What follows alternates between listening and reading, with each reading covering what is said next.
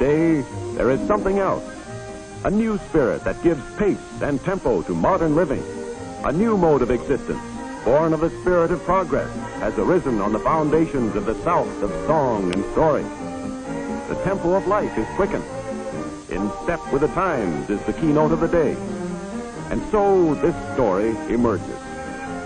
The story of a new South, whose roots are embedded deep in the honored traditions of the old, building always for the greater Southland, in industry, in agriculture, in science, in education, great universities dedicated to higher learning, fine institutions for the teaching of the arts and sciences of modern times.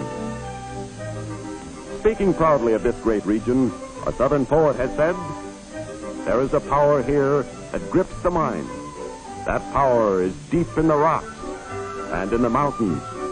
That power is in the fruit of the good earth, giving life and sustenance to us and to those with whom we share our bounty."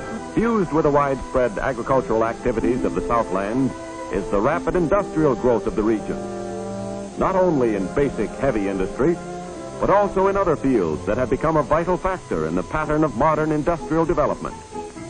Industry must have raw materials, either close at hand or within easy shipping distance. What has the Southeast to offer along these lines?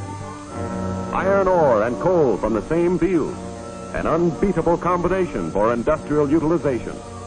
Clays, cement, gravel, phosphate rock, granite, limestone, kaolin, marls, all of these are nature's heritage to the Southeast, a great part of which still remains to be revealed and unearthed to the uses of modern industry, building construction, and agriculture.